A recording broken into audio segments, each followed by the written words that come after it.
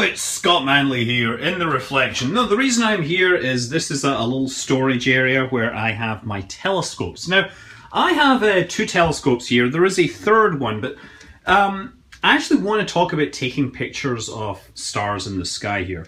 So this is the largest telescope I own. It's like it's by Hardin, which they were an importer of Chinese telescopes. It's a 12-inch Newtonian reflector, and it's on a very simple alt-azimuth Dobsonian base. This is huge. This is taller than both of my kids, basically.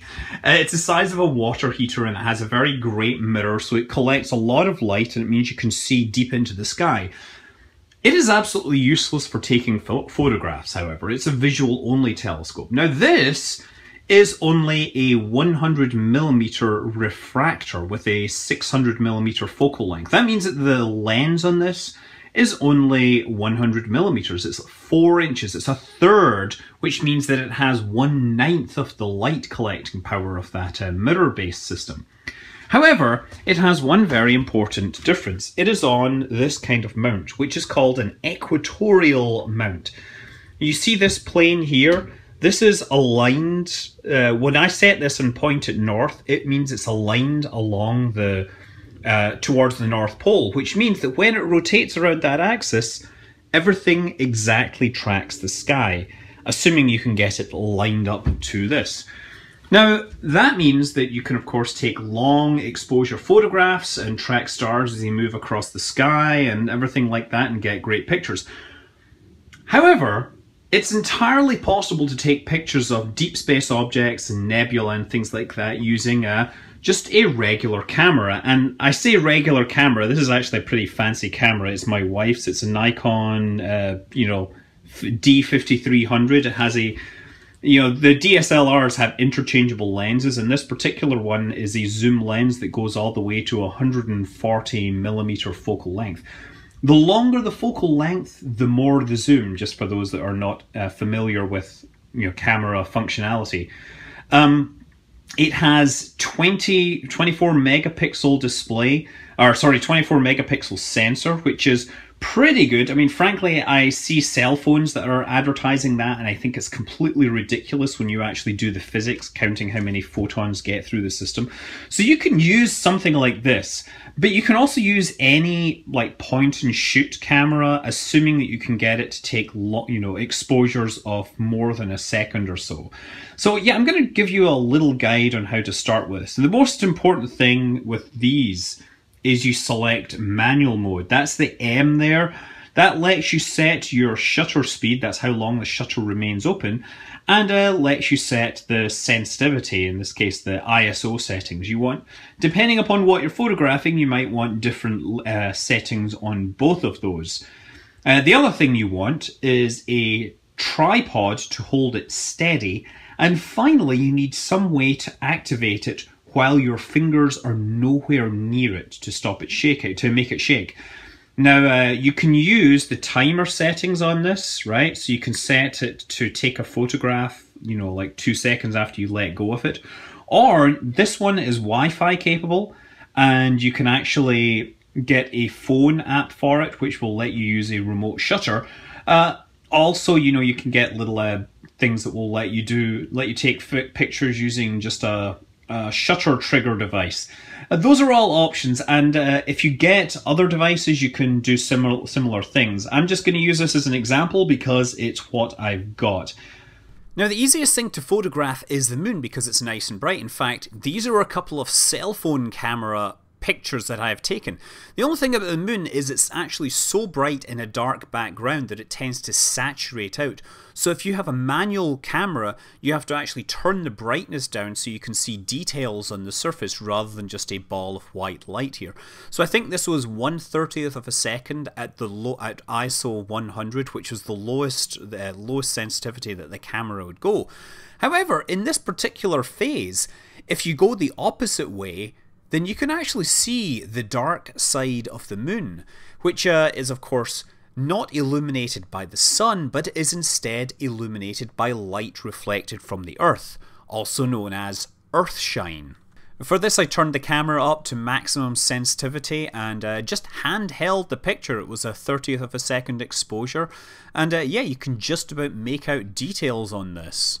And without breaking the bank, you can get much better photos. This is an older one that I did by taking my 15x70 binoculars. That's 15 times magnification. I had put them on a tripod, pointed them at the moon, and then held my iPhone up and took a picture through the lens. This is what I saw, which is pretty darn nice. For everything else, you're going to need long exposures. This is what a 15-second exposure of Orion looks like from my backyard. That is light pollution from being in the middle of a city. But if we zoom in here, we can actually see evidence for the Great Nebula in Orion. There it goes here. A very simple exposure here. We just let the camera run. We didn't bother tracking the sky. We didn't use any fancy mount. The only thing we did was use a remote trigger on the shutter to make sure the thing didn't wobble too much. And there you have it. Now, it is possible to get more detail than this, but there's a couple of problems to deal with. The first thing is I set the ISO of the camera to about 640, so I made it more sensitive, but in doing so, I created more noise in the picture there, so that's what that grain is. Now, we can reduce the amount of noise by reducing the sensitivity, but then of course we lose light. So to make up for that, we could take a longer exposure. But if we take a longer exposure, what will happen is the stars will move across the field and the image will be smeared out. Now, if you've got a fancy telescope mount that will track the sky, you can solve that particular problem, but without it, there's another alternative. So setting the sensitivity lower, I just started taking a series of 5-second exposures. You can see these one after another, and if you look very carefully, you can see it's moving.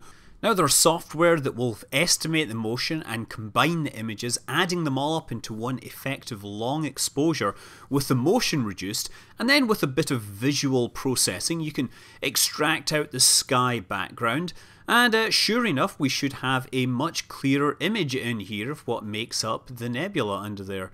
So yeah, it doesn't look that great here, but it is a bit of an improvement regardless.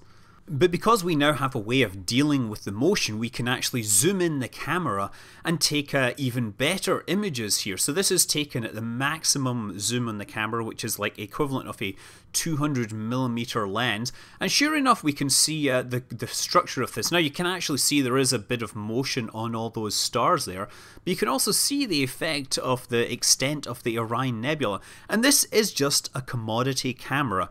Now the software I use to combine images is called Registax. It's free. It was created by astronomers who wanted to do this kind of thing, and there's a lot of other stuff you can do with it.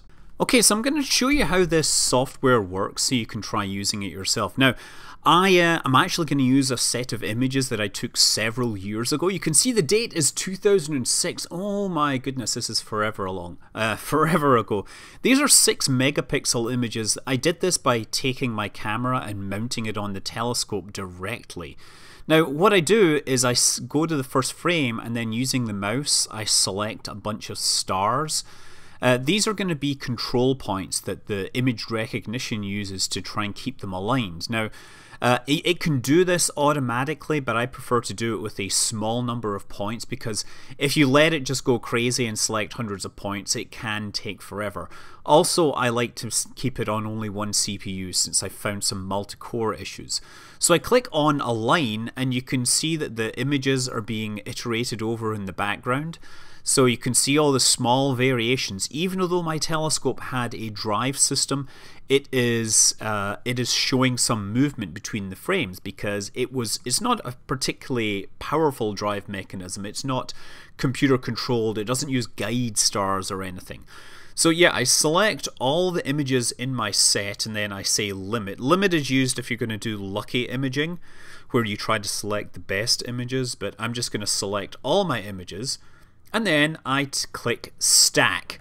So the stack button is essentially lining up all the frames using the alignment data that's already been calculated from those stars, and it's then adding everything up so that it's like you're taking one long exposure, and voila, we should get a smoother image. So right away you can see that there's a lot more detail in this, and the background is a lot less noisy. You can see the nebula and everything here. Isn't that glorious? Now once again I gotta stress this was actually mounted on my telescope which was tracking the sky. The magnification on this is equivalent to a 600mm focal length, and it's a very simple lens, so you can actually see there's a chromatic aberration around the stars. Now before you dump it out you can mess with light curves and things like that to try and bring out more of the nebula. There's like this is a gamma correction here, and yeah, you can try and find a suitable curve to accentuate more of the nebula. Clearly this isn't working. I might go elsewhere. Instead, let's try and use the histogram tool. Now, histogram does let me access the individual color channels. So what I really want to do here, I think, is subtract out the background in the sky here, right? So you can see that there are various peaks, and if I just move my color channels down below them, I can kind of reset what my 0 point is, and perhaps make an attempt to drag out, to strip out the background brightness due to all the lights from living in the middle of a city. Yes, I would really like to live in a place where I got super dark skies if I step out my back door, but digital trickery will actually get me a good part of the way there. So just continuing to try and strip out this background here. I think that's pretty acceptable. So we click Do All, and the camera or the program goes in and tries to paint out the image. And wow, look, we get to see a whole lot more of the Great Nebula in Orion. And I think you can actually see just a little hint of the Running Man Nebula on the left there. If you're dedicated, I don't doubt that you can pull out more information like this, but this is obviously going to be better than anything that you can do unless you have a telescope which has a mount. And I'm sure there are fans of my channel that have better gear than me. My whole point here is to show that you don't need to have super expensive gear, you just have to start taking pictures and see what you can do with them. Now to finish off, I actually just want to show you something that you will not be able to do unless you've got the gear. This is an image of Saturn. Now this is actually again an older image sequence. I recorded this using a converted web camera which I put on the eyepiece of my telescope, and of course I added some extra magnification and everything in line.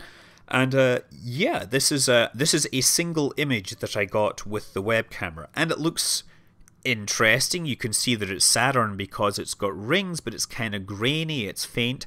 I actually purposely turned the brightness down because normally what happens is the camera will overcompensate and just completely blow out the brightness of the planet, leaving no information there. So by turning it down, I can actually do something else. What I did was I recorded a video, and if I drag this along the bottom, you can see, well, you can see that I was actually kind of manually tracking this telescope to try and keep it on the planet.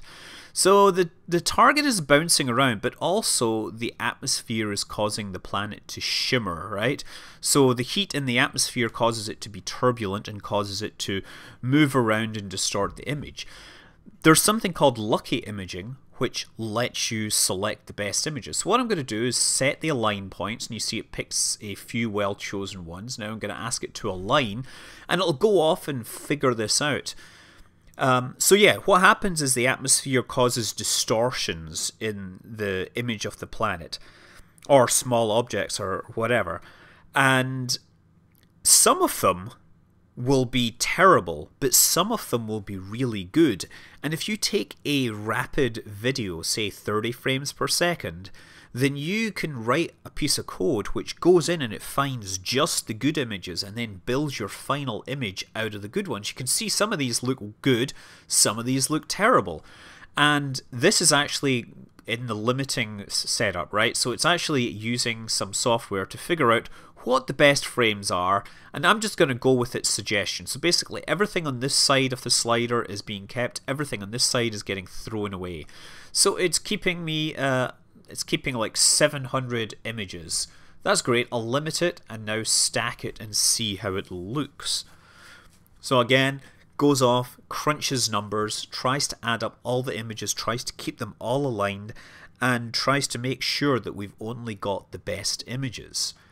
Says it's giving me a time estimate, 3, 2, 1, and well, we get a slightly better image here, but you know, using some processing we can probably bring out more details here. So let's actually do view zoomed. I'm just going to bring that in here so we can see it there. Now there's a wavelet sharpening you can use. You can tweak around these numbers here. Let's just see what happens when we slide these numbers up. Looks a little better. People will probably suggest that I'm perhaps creating information out of nothing, but that looks to me to be a bit of an improvement. I'm just whacking these up to 100% just to show you. People mess around with these things forever trying to get really good images. Like you can see there's a band there. You can see the shadow of the planet on the rings there. You can see obviously the shadow of the rings against the planet there. There's a dark line which may or may not be in a gap in the rings, but that is recognizably Saturn. You can spend forever working on these things, getting great images. This was a web camera, right?